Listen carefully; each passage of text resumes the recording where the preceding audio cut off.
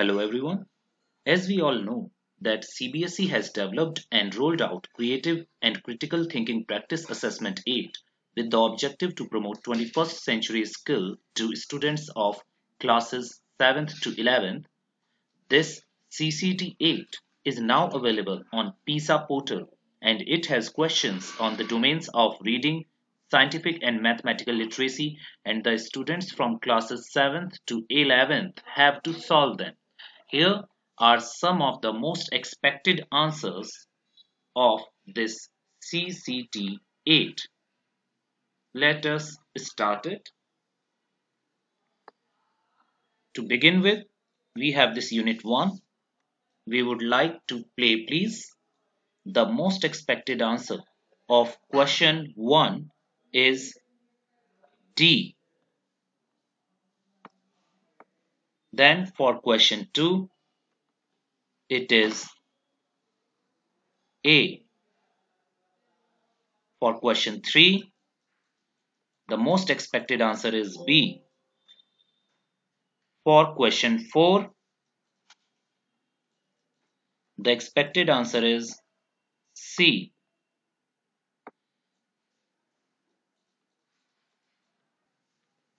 For question 5 and onwards, we have to first go to unit 2, a blog post. You will read this paragraph and then you will go to the question number 5. The most expected answer for the question 5 is D. Argues with you about your choices of clothing and insist on sustainable options. And for the question number 6, most expected answer is D. The most expected answer for question number 7 is B. For question number 8, the expected answer is A. For question number 9, the expected answer is A. For question number 10, the expected answer is A. For question number 11, you have to first go through the unit 3. Then the most expected answer for question number 11 is B. For question number 12, the most expected answer is A. For question number 13, the expected answer is C.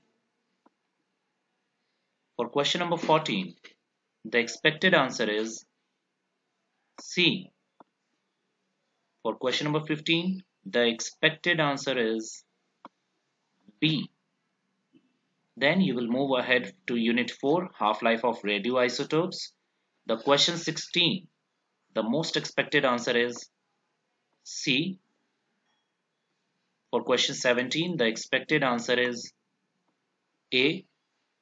For unit 5, which air conditioner, you will get the question number 18, the most expected answer for which is A. For question number 19, the expected answer is C. For question 20, the expected answer is A.